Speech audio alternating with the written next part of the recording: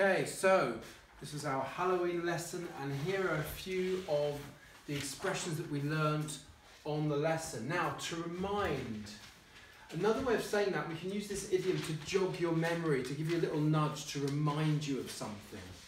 To knock your head really means to bang or bump your head. The confusion is with this word, knock, but it could mean you bump your head, hit your head, lots of different ways of saying it. To have a mind like a sieve, thanks for this other expression, to be absent-minded, means you easily forget things. It's really difficult for you to remember things because the memories just come out like through the sieve like water.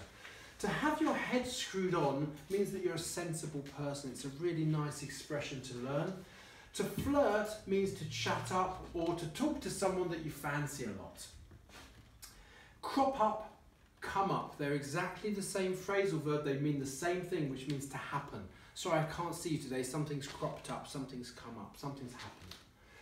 Lighten up. We struggled with this one today.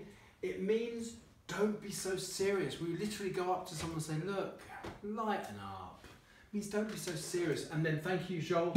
Take it easy, you know. Don't be so serious. And finally, to sum up means to conclude. It means to just put that final point on whatever you're saying, which I'll talk about soon when we talk about the exam. Here are your words, the pronunciation problems today. Booked. We have to remember for most of our regular verbs in the past that we have this t sound. Some of them have a d sound, but you can get around it by using the t sound for most regular verbs, like worked is another t sound. European. Flirt sounds like girl, we use the same sound.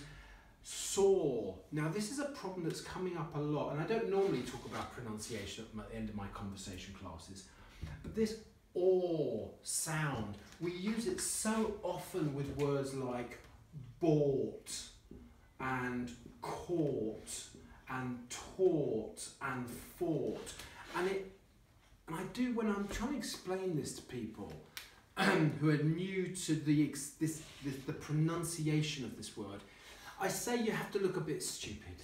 You have to look like this, or.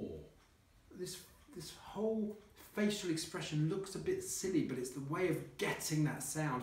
Of course you can do it by saying or, but it's much better if you go or and really use that at the beginning to get the sound right.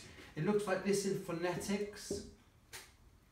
And the last one here, of course, without the RY, you've got the word count, which is an ow sound. But as soon as you add the RY, it's the country.